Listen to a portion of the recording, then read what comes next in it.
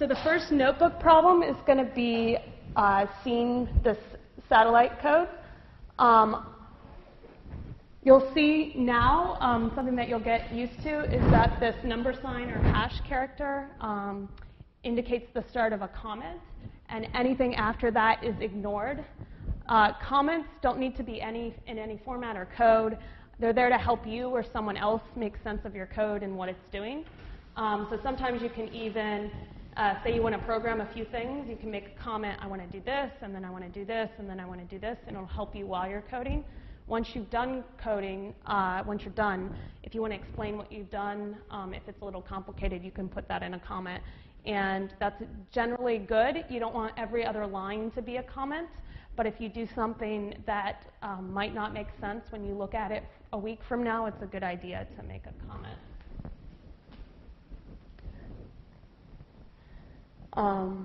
Objects. Objects, in the sense of Python, are the things that Python programs work with. So with this, x is an object, 5 is an object, y is an object, 10 is an object, z is an object, x is an object, 5 is still an object, hello is an object, hello world is an object. All of these things are objects. Pardon? Have you heard about objects? I didn't really know which coding concept it was. Yeah. I already know how to use them. So Yeah. So we'll learn later about something called object-oriented programming. And that is using objects in a more elaborate fashion where you very conceptually, for example, I could create a car object which can drive. I can create a truck object which can also drive. So I can create a thing that drives object, which of course can drive. So later we'll learn about using objects in a very advanced way, and Python allows you to do that. But for now, just know that kind of anything that Python programs work with is an object. There are a couple things in these lines of code which aren't objects. There's 2 characters which aren't objects. Can anyone guess, Nayeli? Yeah, the equal or the equation, and then the multiplication. And I guess if you wanted, yeah, so those are not objects. Those are things called operators. So the times is an operator, and then this is an assignment operator, which helps us assign. So there are many built-in object types, which means things that come with all versions of Python, mostly to do with text and number are the ones that we're going to learn how to work with first. So each Python object has a type, and the type determines what Python allows you to do with an object. So for example, I can't add my name, Christine, to the number 5. It doesn't really make sense. 4 plus 4 makes sense, or maybe my name, my first name plus my last name makes sense, Christine Moran. Those 2 things make sense, but in Python, adding my name to the number 5 doesn't make sense. So that's why sometimes, not all the time, you need to know what type of an object you're dealing with. And conceptually, you always need to know what type. So to use a real-world example, imagine we had an object that's a car and one that's a bicycle. They both can move, but only one can move at 80 miles an hour. So if you're trying to move fast, you might want to know that you're in a car and not a bicycle. We'll deal with coding complicated custom objects like cars and bicycles. When we learn more about object-oriented programming, we can build virtual examples of them, and that's how, if you've ever played a computer game, probably internally in the code, if you drive a car, they literally have an object called a car object. But for now, we're going to deal with really simple stuff, things that are built into Python which help us do math, reason logically, and to work with text. And we've already seen some of these in our exercises. So the first thing is a float is a real number. It's a decimal number. So a float, the easy way to remember what a float is it always has a decimal point. So each of these floats have decimal points, and Nico might be horrified to see that pi only has 2 digits there. So a good point to know is that there's kind of a maximum number of decimal points that can be represented inside of a computer. And it varies depending on the language and the representation. So you might say you want to have a really long number, pi or something like that, it can be more difficult to keep track of the digits all the way out here with a float object. We'll learn more about that later. For now, unless you're trying to represent an infinite number of digits, for all the math that we're working with, the float object will be enough to be able to represent this. Does it have long? So there's no concept of long or double in Python generically, but there are ways, which we'll learn later on, to represent longer numbers. You can see a few different numbers here. Here's one shorthand. So this E character means 10 to the power of 15. So this is actually 1.6 times 10 to the 15. So if you need to write a really long number, instead of writing out that multiplication, you can use that E as a trick. We won't need to do that in any of our exercises, but you might see it some places. So if you see that E, that's a way to recognize. So a float always has a decimal point. An int is an integer, in other words, a whole number, and it can be positive, negative, 0, etc. Int and float can do basically the same things in terms of adding, subtracting, dividing. We'll go over all the operations later. But sometimes you want to make sure the object you're working with is a whole number. Like, for example, if we're representing the number of students in the course, 12 and a half students wouldn't really make sense. So if you want to make sure your code is physically representing something that's an integer, it's a good idea to go ahead and use an integer. There are bool objects, and a bool stands for something that's a Boolean. And a Boolean is a mathematical term. It's a longer term. And it basically means a truth. So it can be either true or false. And literally, you just type true or false in Python. Capitals are important here, so if you type true lowercase, Python will be like, I don't know what that is.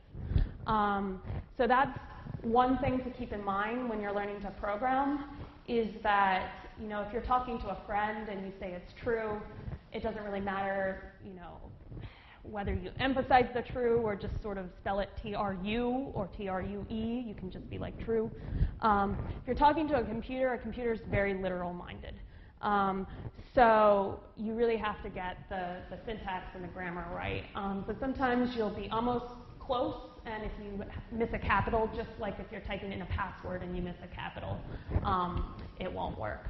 So the capital is important here, and very often in Python, if you have an error, the first thing that you might want to do is make sure that you don't have a typo. Make sure that the capitals are mixed right. So you can use bools to help you make decisions in your computer code, for example. If it's hot out, then eat inside instead of outside. If I'm hungry, then get more food. So you can make decisions based on these values, and you can save the output later. So I can check whether it's hot out, and then not have to check my phone a lot again. I know it's hot out. So I could save that result and then use that for later. It's probably going to be hot for the rest of the day if it's hot out now. There's also these objects in Python called none objects. And none is a special type in Python. It's always written none with a capital N. And it's helpful in many situations that we're going to learn as we go, but you need to know it because you'll already see it some different places. One example where it's useful is a placeholder for an object that is sometimes but not always used later in the code. So then when the object should be ignored, it's set to none. So one example would be, say I have an integer amount, 1, 2, 3, 4, 5, 0, etc. If I want to set that should be ignored, I can't just set that to 0 because 0 is also an integer. So I have to set it to something special. And that special thing is none, which you can later check, and you can say, if this is none, then don't do anything with it. Else, it's been set to a value. Basically null? Yes. In other languages, it can be called null. But in Python, it's actually a special object, where in some other languages, it's what's called, it's a special type of pointer. Here it's an object. So now we also have string objects. It's text within quotes. You can use either single quotes or double quotes. And one reason why you have both options is, well, single I find a little quicker to type, so that's nice. But also, that means you can put quotes within quotes without getting Python confused. So here it says, the student said, I am so happy to be learning Python when she arrived at Caltech. We have single quotes within double quotes. Or the student said, I'm so happy to be learning Python when she arrived at Caltech. We have double quotes within single quotes. If we tried to use double quotes here, too, Python would get to here, and it would be like, OK, that's the string. And then it'd get really confused coming here, because quotes should always come in pairs. Yeah, what's up? What happens if you want both single quotes and double quotes? Will the backslash work? So there are different ways of what is called escaping, which basically means I'm going to use a character that you would normally interpret as code, but I'm going to say don't interpret that as code. But there's also an option, which I'll show as follows, which I find is the easiest, which is you can use 3 quotes. So with 3 quotes, you can also use 3 quotes, and you also have the option to extend it to multiple lines.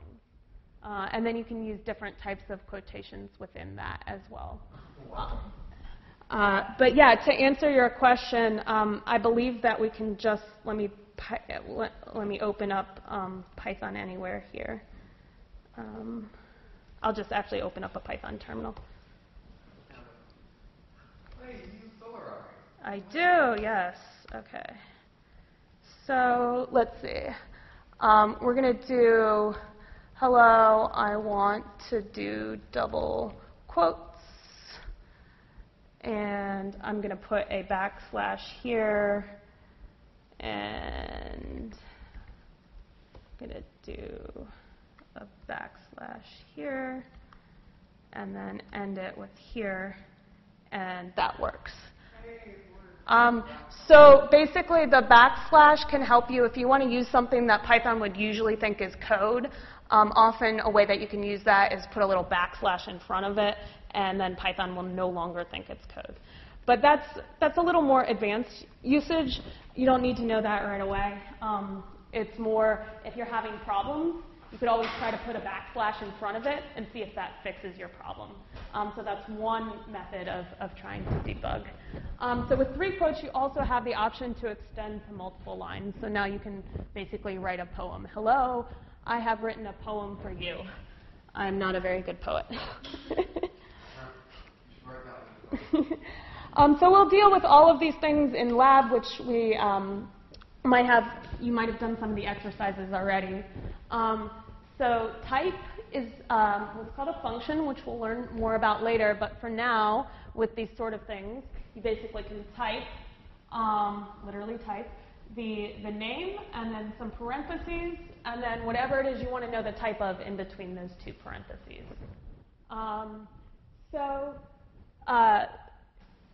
Here's the question, and what do you guys think? Can you add my string and my int using the plus sign? True or false?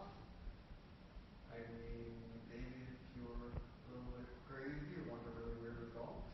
Who thinks that Python will let you do it? Yes? Who thinks that Python won't let you do it? Okay, there's a lot of no's. Do it or give a really good result, like trying to add the raw binary. Yeah, so let's try it. I mean, we can also do this in lab, but let me see. So I'm going to maybe increase the size here. So let's have a string. I'll make my name. And then we're going to have a number. We're going to have 5. And we're going to try to add the string plus the number. So here we have one of these promised errors. And there's the first thing to do with an error is literally like read it out loud to yourself. Because sometimes you just are like, oh, there's an error, that's terrible. But sometimes if you literally read it out loud, it'll tell you the problem. So here it's, we cannot concatenate or add a string and an int object. So you can't do this in Python. How do you change the object when you're That's a great question. So we'll learn about that in the next slide, but I'll show you already. If we want to turn the number into a string, we can add a string function around it. And then this will now, oops, sorry. Let me exit out of here. I shouldn't have called my string string, because that's used in Python. So, name. And let's see. Name num equals 5. Okay. So that's a good point. So here I tried, this is a function in Python, and Python let me name the same thing as the function. So I had called my name str. And so there are some built-in functions and types where Python will be perfectly happy. Like I can probably, let's see if Python lets me do this. I can probably, you know print, we've used print a lot. I can probably call print, make it to be Christine. Let's see if this works. Okay, good. That at least doesn't work. But it let me name the function string to be something else. So it's something to be careful sometimes. When you name your variables, it's good to have a longer, more specialized name, because especially when you're starting out, you want to call things strings or ints or whatever. Those are often language words in Python. So if you go ahead and try to name your things those, then Python will get very confused. So I made that mistake as well. So that's one reason why even if you're doing something really quickly, it's good to have a more descriptive name, like my name, or your name, or my friend's name, or Christine's name, or something like that. So to answer your question, it's the string function in this case will turn a number into a string. And we can see here as well that we have this number here, and we can turn the number into a string. And we also have my name, but there's a function that can turn a string into a number, but that's not going to work because it doesn't know what to make of Christine. If I instead do int 5, which is a string, it knows how to figure out that this could be a number too. I'm just guessing that turned into long, you just press type long. There aren't longs, so long 5. Oh, there are longs. Sorry, I'm wrong. Okay, yeah, there is the concept of a long then. So I'm not introducing those in. I've seen float. Yeah. But a float is a 5. But yeah, there's also longs. We'll talk about longs a little later. Okay, so here you'll have all the information to attempt the second notebook problem, which I'll just give you a little overview here. And this is, we're going to be working with a latitude and a longitude and a date. And we're going to hand that all to this earth.image, and then it'll give us back an image, which will be the satellite image. And in this exercise, we're going to play around with different options in terms of strings, floats, ints, booleans, nuns, and try to see what happens when we hand them to the function. And some of those will give you errors, some of them will work. And so this will help you figure out when you're maybe using the wrong thing or what happens when you use the wrong thing. So we already got to this a little bit. So sometimes one object can be converted to another type. So if we take input from a user on a computer, which we'll learn how to do this, it'll be like enter your name, enter your birth date, enter your favorite number or whatever. Whenever a user types on a computer, that's always a string in Python. So if you take input from a user, if you say what's your favorite number and they type 53, it'll be 53. So to go ahead and use that, if we want to add 53 to someone else's favorite number, we would need to convert it to a string. So if we know what one type can be converted to another, so I can't obviously convert Christine into a number, but I can convert 5 into a number, then you can call any of the following: int, float, str, or string, and boolean. And then you just put in the parentheses whatever it is that you want to convert.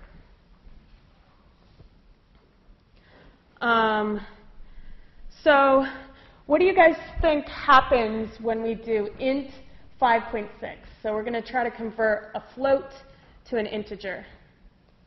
What number do you think that'll return? Any guesses? Nayeli? You think it's 5? What do you think? You would say 6? Or 5. Any other votes? 5 or 6? Let's see which one. Maybe just So int 5.6. So it's 5. So Python, let's see. Python always basically rounds down with the int. So that's something to keep in mind. There's another function called ceiling or floor, which will do rounding for you, which we'll learn about later. But that can be a gotcha. If you expect int to round up, it's not going to round up. But it will help you if you know that you want to convert a float into an int. It will allow you to. In previous versions of Python, if you divided a float, if you divided 2 integers, it wouldn't give you what you expected. So say 3/4 should be 0.75, right? It would give you 0. So I'm using a previous version of Python. In our latest version of Python, the one that we're working with, when you divide integers, it returns the right thing. So don't be scared of dividing integers. If you have some Python experience before, in Python 3.5, if you divide 3 by 4, it will give you 0.75. Will it return a float? It will return a float, yeah, when you divide 2 integers. Yeah. Will it return 6 too? So then the third notebook problem, we're going to use the type function to look into types by, we've already defined these different latitudes, representations of it, whether it's a float, an int, a string, a boolean, or none. And this is a built-in module to Python and allows us to use something called choice, which will pick a random one of these. So each time you run this code, it might have a different type here. And this sort of represents sometimes the code that you're interfacing with, you don't have any control over it. Maybe you're working with a NASA module, a NASA library, and it spits something back at you, and you don't know what it is. So you might want to use type to check what it is, or to double check what it is. So this will only work when you import the random module? Yeah, this choice won't work by default. And we'll, there is a section on modules in the textbook, and we're going to go more into them later on. We are using the NASA module or package already, which was something that we had to install. This is something that comes with all different types of Python. But the reason why you have to do this is you saw before that I tried to name a variable str, but str is also a function. So imagine every single possible function was already allowed to be used. It would mean that most names would be off limits. It's like when you go to choose a new screen name now on Facebook. Most of the good names are already taken, right? So the reason why you have to import the things that you want is so that you know which names are already taken and that it's very clear. If I were to import every single module that Python allowed me, then a lot of the names would already be taken, and it'd be really hard to keep track of what name was taken and what name wasn't. Since I have this line in my code, import choice, I know now that I should never name anything choice in my program. Whereas in a regular program, because I'm not using this choice function from that module, I could name it choice just as well. So that's sort of the idea behind that. We'll learn more about that later on, though. So now,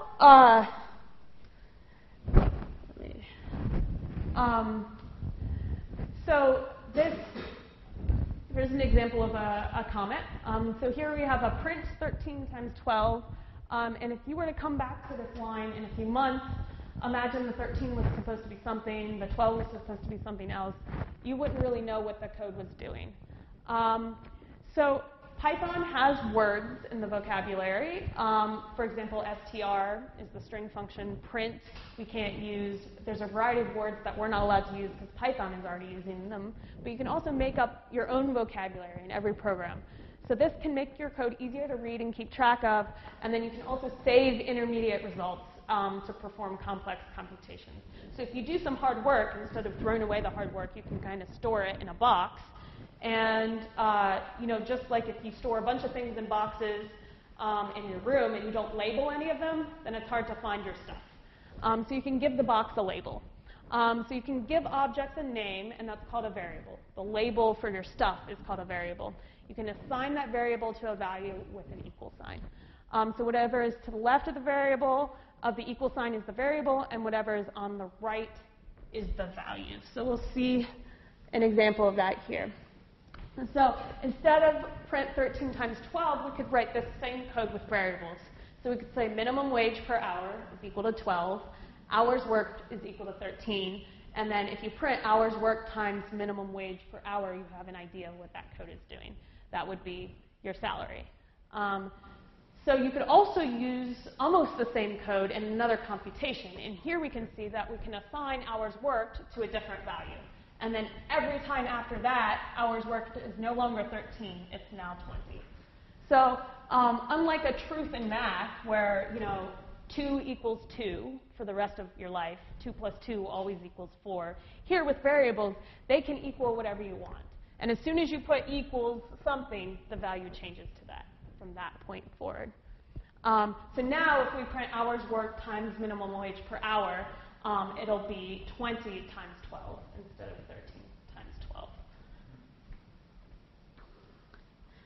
So you can name your variables whatever you want. And here's an example of wanting to use it. So here's a really long and complicated line where we're doing all these additions, etc. And it's hard to see what's going on, or say you have a problem and this code doesn't work. It's hard to debug. So in this case, if you were to create a variable and have the output of the computation, you would be able to check its type, you would be able to see what it was, and it would be much more clear when you go to write this line what is actually happening.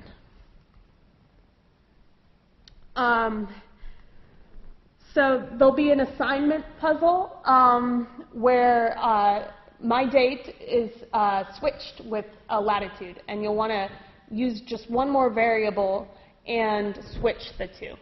So this is a little puzzle that should be fun to solve. But basically, it should not contain anything but my date, my lat, my temp, and the equal sign.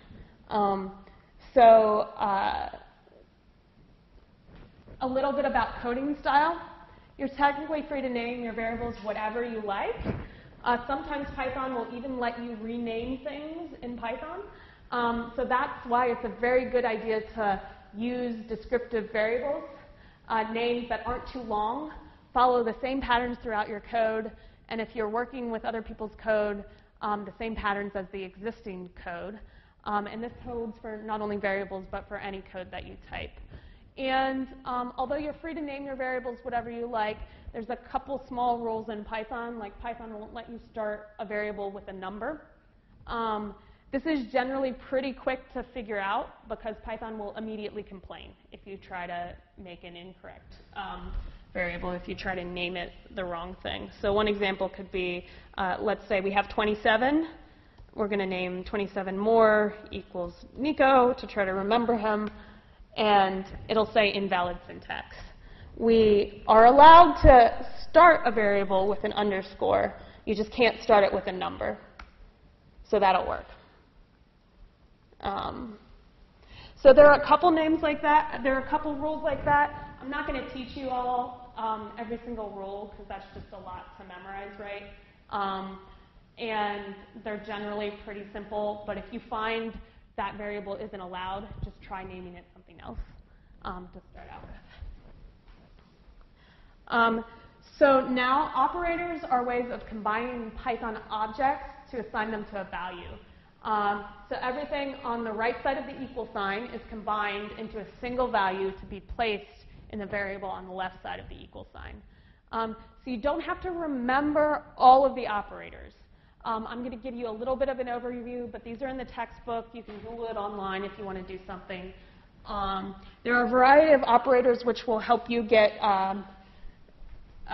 truth values. They all return Booleans.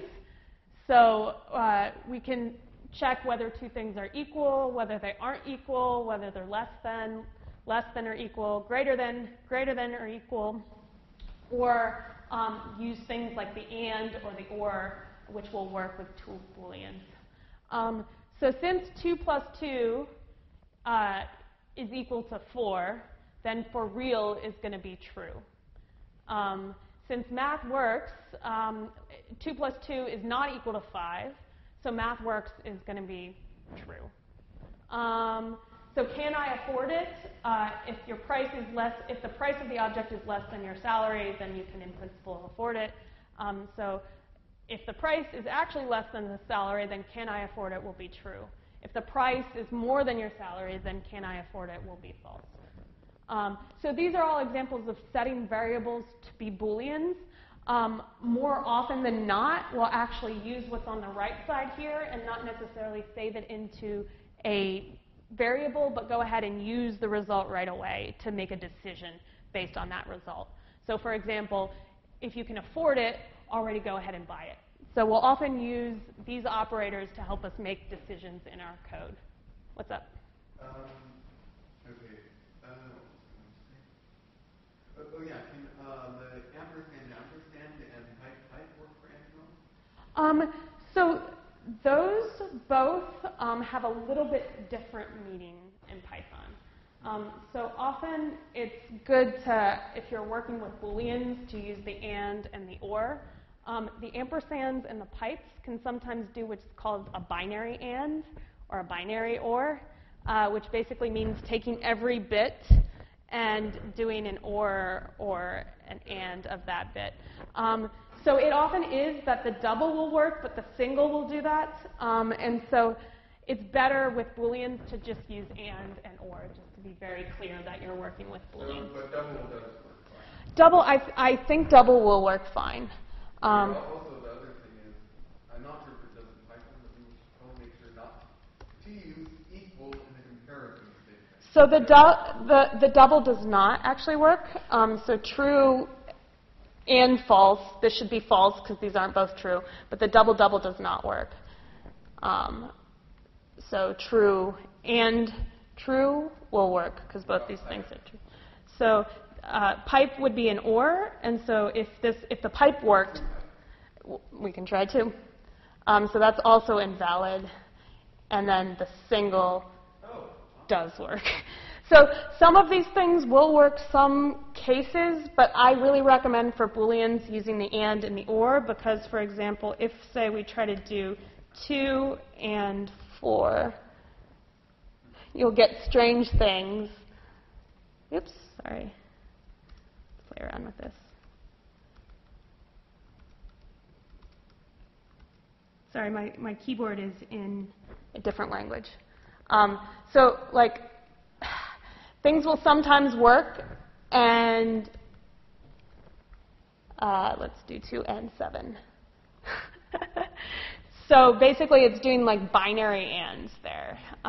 So really, it's recommended. You can play around with it and write a little table of what works and what doesn't. But with Booleans, just using and or is best. So with numerical operators, just trying to maybe debug why the screen is blinking a little. Make sure not to use equal inside a comparison statement because often it gets always true. Yeah, so we'll talk about that. Python now often gives you incorrect syntax for that. So it will often help you not make mistakes, thankfully.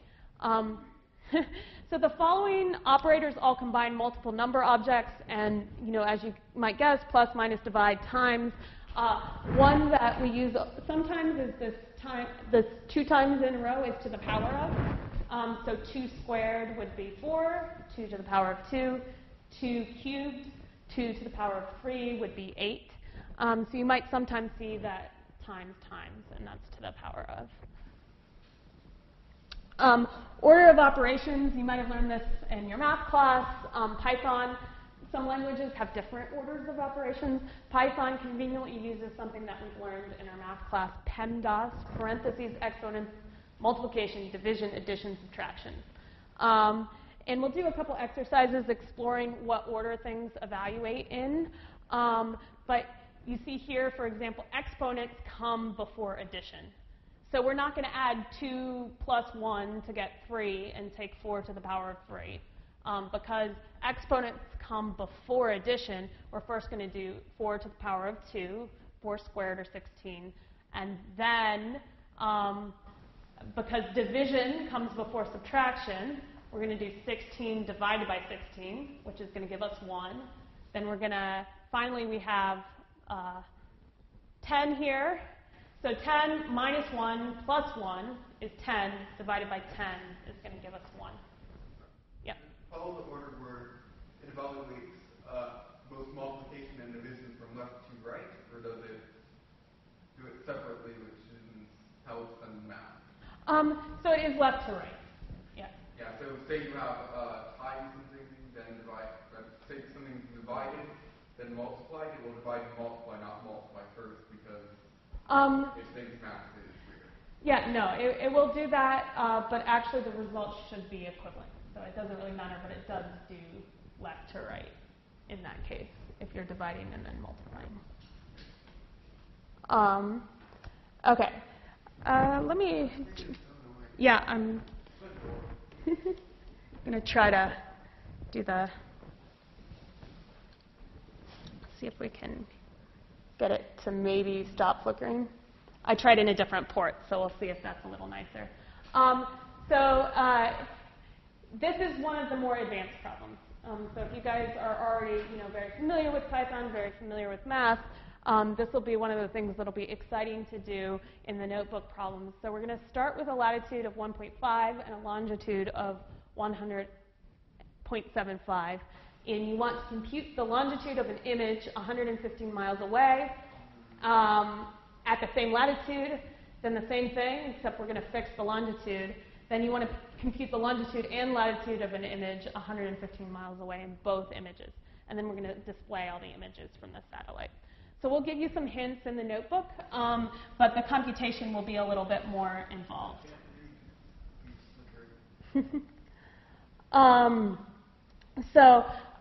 Some hints. You might need pi. We talked about pi before, and cosine.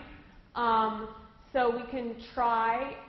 You can try from math import pi and cosine, and then we can now use the values of pi and cosine. Pi is a value and cosine is a function. So try it out before you try anything more complicated. And I'm going to try one more thing to try to pick. To try to fix the screen here, I'm going to just try to get, I have another one of these dongles, and sometimes the dongle is actually the problem.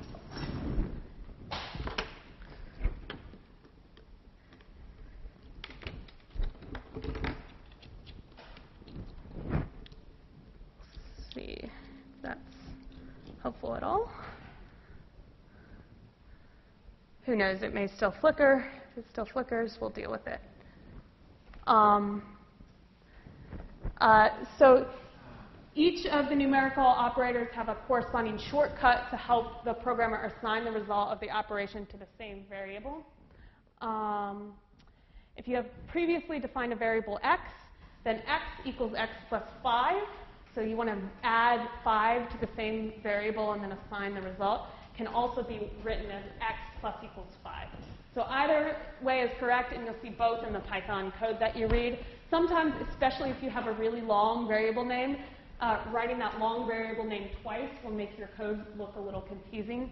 So that's why it's good often to have this shortcut.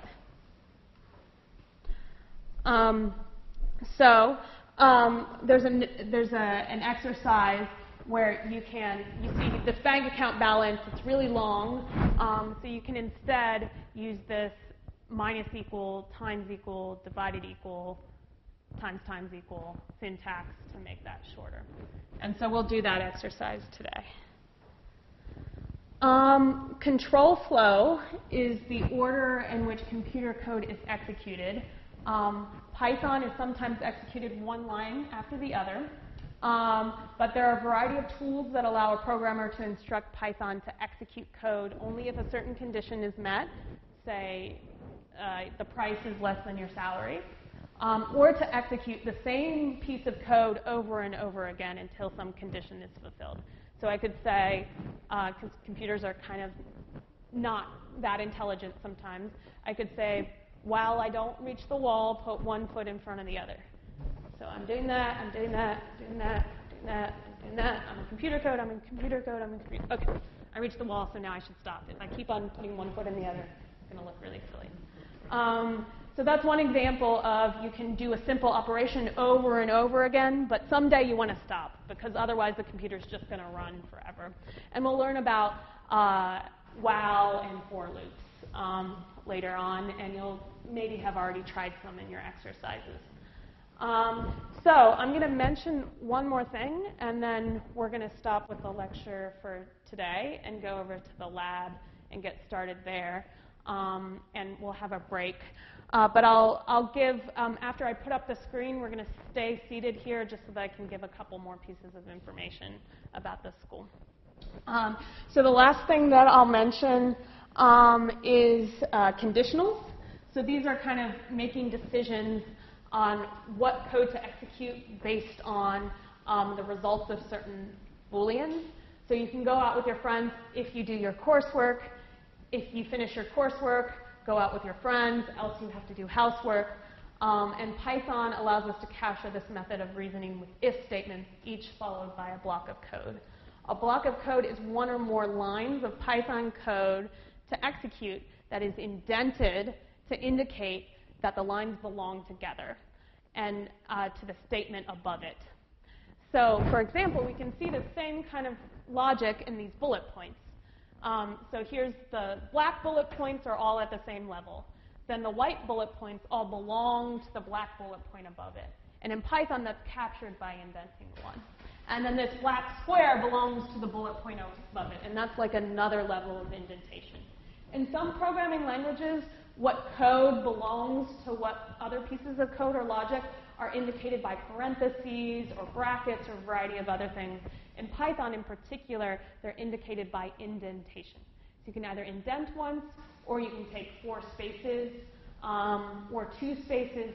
You just have to do the same thing throughout your program. And Python will complain if you have incorrect indentation. And that is because the indentation, or that white space, is how Python figures out that these 2 pieces of code or bullet points belong to that one. They don't belong to the one above it. They don't belong to the one below it, but they all belong together. So there's more about conditionals if we get that far today in both the textbook and in the notebook and in the exercises. So we may learn more about that today, but that's all I'll say for now on that subject.